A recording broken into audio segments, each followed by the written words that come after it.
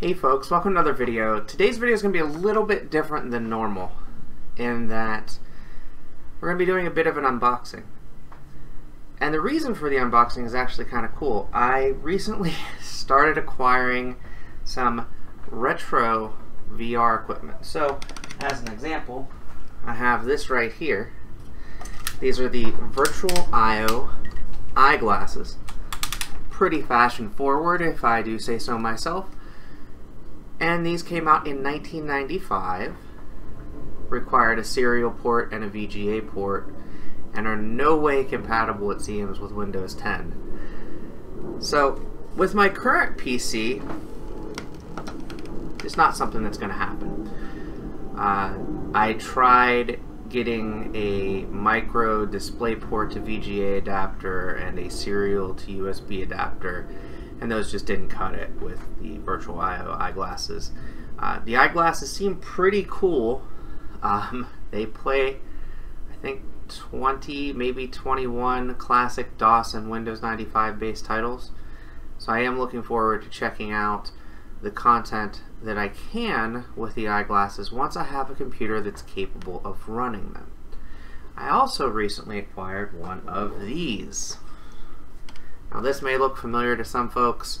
This is the Oculus Development Kit, or DK1 as it were, and it stopped having support with Oculus Runtime 0.8 and doesn't really work with modern versions of Windows 10.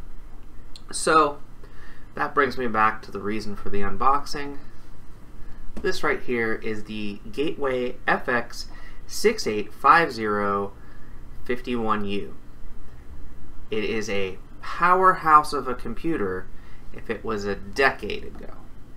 So I bought this computer to be a audiovisual editing computer at Fry's Electronics, probably 2012, and it was quickly surpassed by a laptop that I purchased around the same time that was much more convenient and roadworthy. So I never even took this out of the box. It's been sitting in my living room getting sun damage on the box for most of that time. So today we're going to go ahead and unbox it. We're going to move the mouse out of the way because that is not part of the Gateway box. We're going to take the Gateway box down. And I do have to say, it's like 50 pounds. It's not a light computer in any way, shape, or form. And we're going to get to the treasures that are inside. So here we go. We have the FX series setup guide. Very, very cool.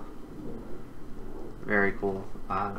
It shows that it needs a connection to a display.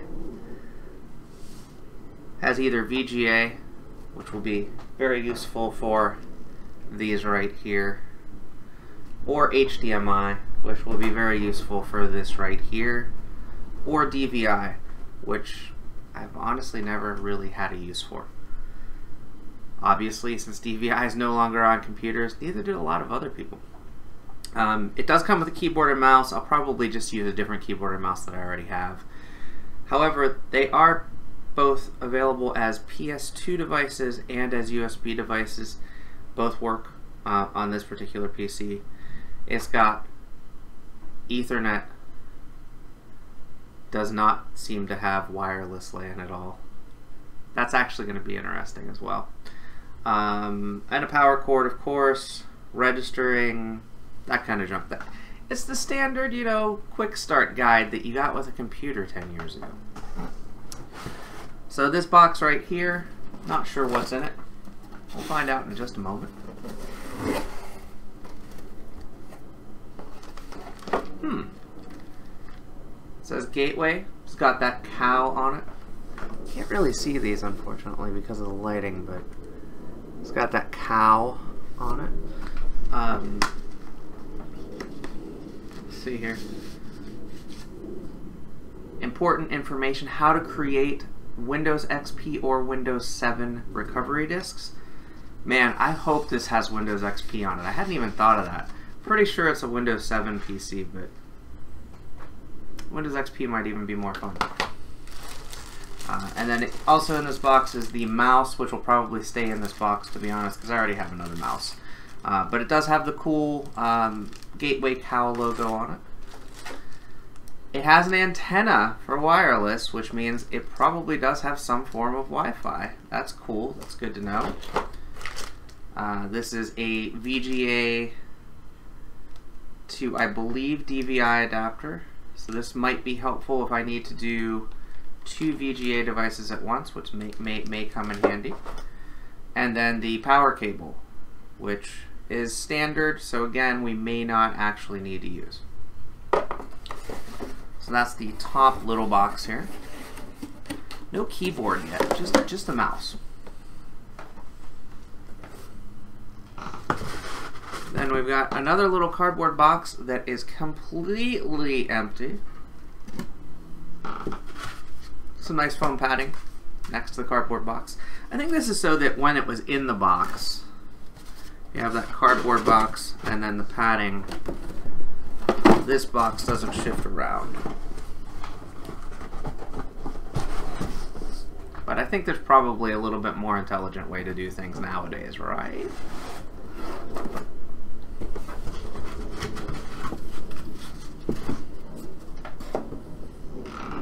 Alright, so underneath that is another piece of padding. Foam padding this time. You'd think this is about the size of a keyboard, but there is not a keyboard underneath it. No, sir. Or ma'am. Directly underneath is this monstrosity of a computer. And it doesn't seem to have, like, it's one giant piece of foam around it. Okay, good. It is grippable. So this is the top piece of foam. This right here is the top piece of foam from the PC. It's so weird opening a device that's almost a decade old for the very first time. And as I lift the very heavy Gateway PC out, we're going to leave this plastic on and we're going to set it to the side for right now. I have realized that the keyboard is indeed in the box to the side of the PC right here. So we'll just open up that keyboard.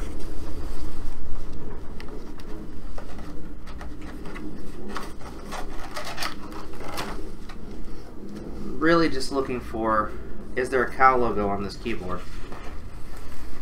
It's really the coolest part is making sure it matches, and there is not. This is the most generic keyboard. It does have a couple of extra buttons next to the F11 and F12. One brings up a calculator, and the other switches screens if you have multiple monitors. The other interesting thing is the word keyboard in the directions here. It says keyboard information to the user. It's spelled K-E-Y-B-O space A-R-D. Good quality control there. Now Gateway, I don't know, I don't think as a brand Gateway still exists. I will look that up in just a moment actually, because I'm curious about that. But obviously before we do that, we want to look at the beast of a computer that probably cost a lot of money back in 2011 and is pretty much completely useless here in 2020. Unless you're doing this weird stuff that I'm doing. So here is the last piece of foam. It's a good hat. Actually, it's not really a very good hat. No, not really stable as a hat even. So we're going to go ahead and put that back in the box. Toss this other foam back in the box. Toss this foam back in the box. Toss this foam back in the box. and toss this little box back in the box. Obviously there's some items in here, so we're going to take those out of the box for right now so you can see what was in the box at the end of the video.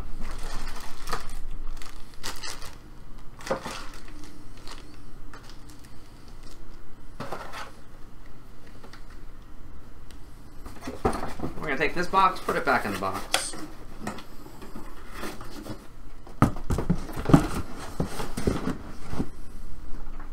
And we'll leave the keyboard in the box, but you know what that was. I'm going to toss this box behind us. So now, the moment of truth, right? This heavy champion of a computer is about to be unveiled to the world for the first time. Again, this has a GT440, I believe. Give me just a moment to keep myself honest here. That's right, I took a photo of the specs on the side of the sun-damaged box. I may actually take some photos and share with this because, like, the keyboard was an interesting one too.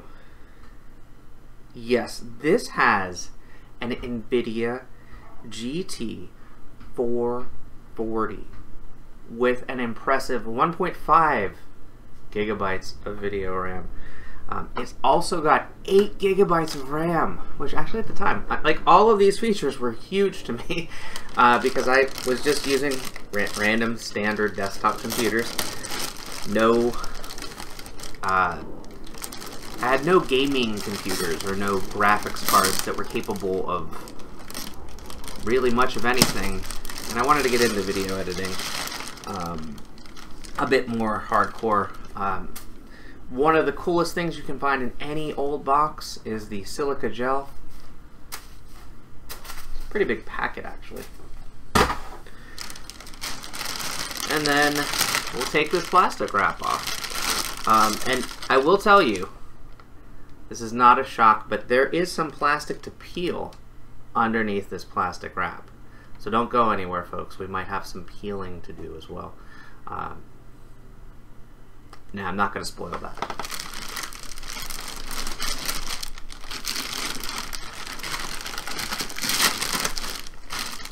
I feel like there may still be some tape fastened to this. No, there's not.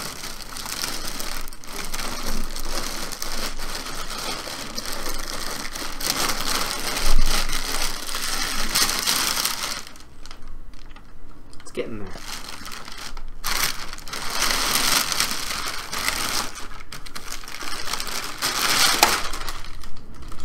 Alright, plastic. And the plastic is gone now. As you can see, there is some plastic to peel here. Before we do any of that, we are going to move some stuff around on our pedestal here. Pull the PC up. It's a little bit better to see. And again, this Gateway FX computer is actually pretty beautiful. On the back, we turn it around. It's got a bunch of ports. Across the top, we'll go over in a few minutes as well. But one of the selling points for this PC was actually this number, the level of ports available. So you've got the mouse and keyboard, of course. You've got an HDMI that's protected right here. We will definitely be using the HDMI. There are 4 USB 2.0 ports right here, 2 more right below it. Here's the Ethernet jack. Then there's a microphone,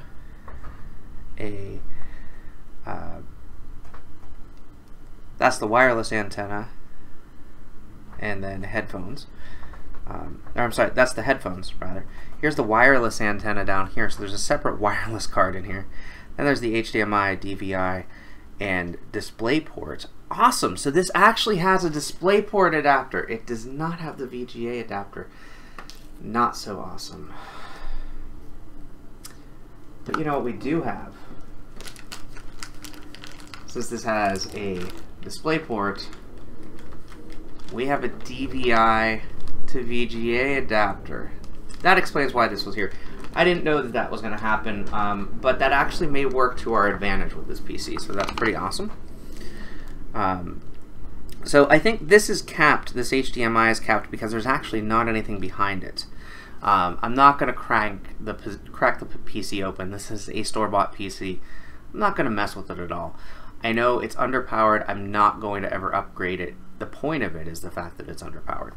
But these are nice surprises. Having a DisplayPort means that I can actually plug in my DisplayPort to HDMI adapter that I have for my television that is currently what controls the main PC that I use.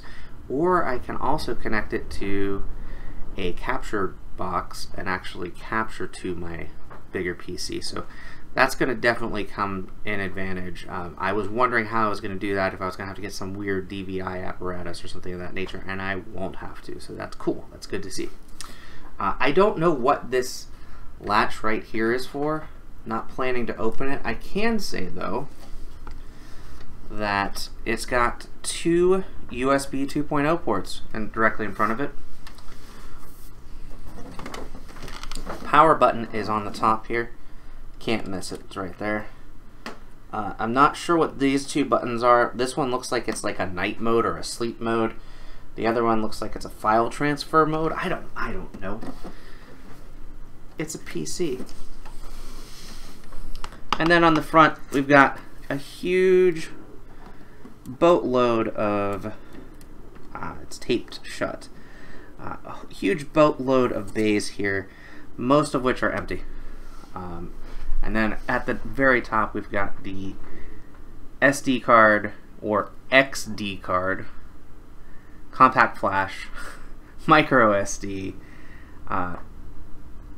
Wow, memory stick or memory stick pro. I could download files from my PSP and just toss them on here. That's probably never going to be used.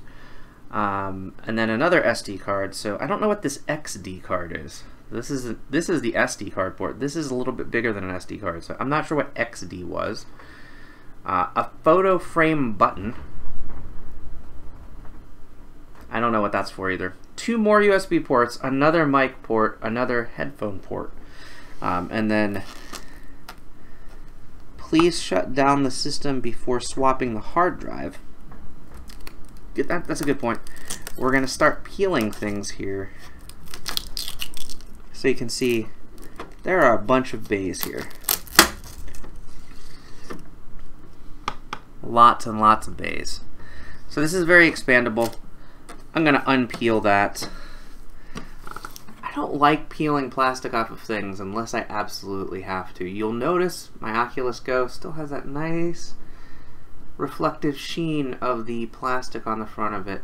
My Oculus Quest still has the FCC sticker on the front of it. This is going to be pristine in plasticky form until the plastic falls off. And that is all that is inside the computer. So this was an unboxing of an ancient PC for the very reason of I am going to be using this hopefully to share my retro VR experiences. Going back in time. This is the Oculus DK1 or developer kit. I just recently purchased it. You can tell it's had some love. I had to do some electrical tape along the side here. I'm hoping this all works. Now, I didn't get the full DK1 kit, but I got enough pieces that will make it work. I did get the DK1 carrying case, which was beautiful. Hard plastic, really cool stuff. I did get the full link box. This is it right here. It came attached to the headset, and then there's a USB cable that was there in the box. This is just a standard mini USB to USB 2.0. What was not in the box was any other type of cable. So this this HDMI cable here, I'm running my own that I had at home already laid out. There was no DVI cable in the box. and there were a couple of other cables missing. However, the other lenses, the lenses that are fitted in it right now, are the A cups. Because I'm going to be using glasses, those are the ones I should be using anyway. And then the B cups and C cups are still in the plastic wrap inside. So I didn't really miss a whole lot. I am a little bit nervous that the cable was a little bit chewed up when the cable had split. The wire inside was a little frayed. But I did gently wrap it with electrical tape. It does seem to be okay. The joint is more reinforced now, so hopefully it's not going to break or tear or anything of that nature. And it is showing up in Windows 7 on the Gateway PC that I unboxed in a previous video. And it's showing up as a display at least. Now I haven't installed any of the Oculus SDK drivers yet. What I'm going to do is make myself a little bit smaller in the window and do that and see if we get a picture and if we can run at least the initial demo that comes with the DK1. This is I'm going to say the second time I've used this, maybe third time I've used this device. I did play Darknet once at PAX before the DK2 came out, so it was on the DK1. I played this really kind of odd flight simulator, like a Red Baron style flight simulator at Gamer X, which is another gaming convention, and I think that's it outside of seeing it at different places. I never really tried it. I did try the 3D mode of Doom 3 as the Oculus version of that was still in production. They didn't have the Oculus Rift out for that particular demo at the convention I was at. But that's it. That's the only experiences I've had with this device. Now, at this point, everything I've ever used is probably better than the DK1. But I wanted to get one so that I could experience some of the old rich content that was available on the DK1 that sadly has disappeared since the DK1 days. So hope you'll stick around and we'll get to that both in this video and in future videos. Alright, so I have this folder I'm calling Old VR. This is all demos and different types of software that has been kind of scoured from the internet. Obviously all of this is old at this point. I'm going to start with the Oculus Runtime Revision 1 SDK 0.4.0, which was the earliest runtime I could find. I just want to see if this will actually run here on Windows 7. This is an unpatched version of Windows 7 on the computer. I did not install any type of Windows 7 updates, so this is still fresh, what you would have gotten back in the day. We're going to install in the Oculus directory.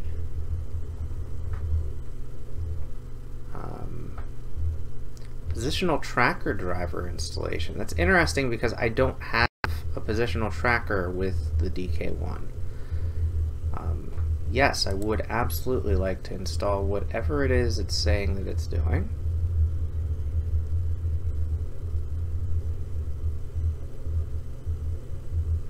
Now it's configuring the display driver. And what I'm hoping is once it's done all of this, I'll be able to pick up the DK1 and at least see Windows.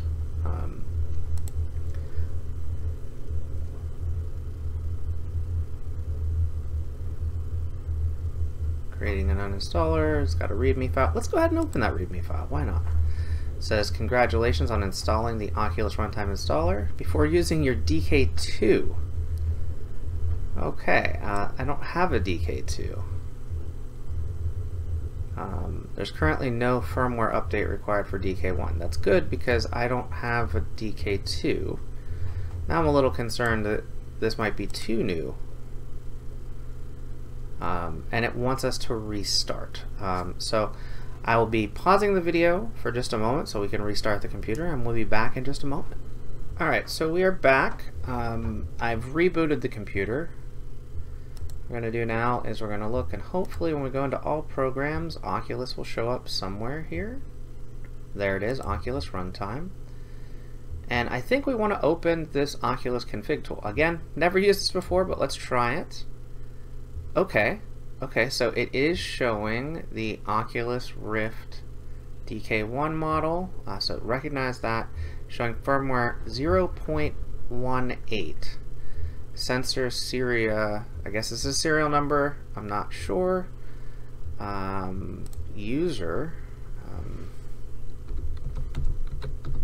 let's use my real Oculus username, E-. My gender is male. This is interesting. So I am 5'8". Eye to neck distance. That's see these are all measurements that I don't recall ever doing before. So that's interesting. So we'll go ahead and close that. But that's interesting that the DK1 had all of those as tools, but I don't recall any of the other versions of the Rift ever doing that. Now, one thing I have to say is I haven't powered on the little kit here just yet. I'm going to do that now. So hopefully that will make the display fire right here, and it does. Beautiful. So now I'm going to put the headset on. And I have to say that the headset padding is not the greatest. Alright, and we're going to go ahead and hit Show Demo Scene. And I'm hoping this will show both on the PC and, oh, there it is. So I can't see it on my PC screen right now, unfortunately. But I do see View Health and Safety Warning on my screen. So we're going to press any key to continue. And yeah, it's at least pseudo working. I'm going to see if I can switch back to, I can't switch back to the PC, unfortunately. And then there's a start button over there. So Oculus VR, start. We are seated. Camera bounds don't exist. I kind of want to recenter over here. I'm going to hover over the recenter button, hit the recenter, and there we go. Okay. So, cool. We are now in a demo scene. There's like a house of cards in front of me. And that works. So that is pretty cool.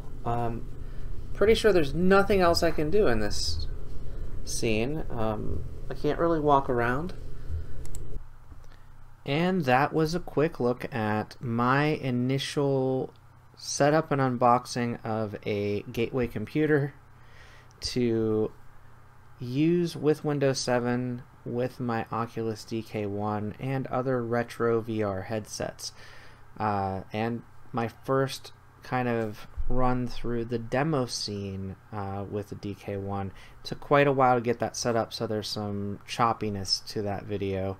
But I do have another video coming up that is pretty sweet, that includes me playing through a classic game from the 70s redone for the DK1, and it kind of just goes to show why to me it was important for exploring that classic modern VR software. So stay tuned, that video is coming up later today, and I'll have more retro content coming again in the future as well.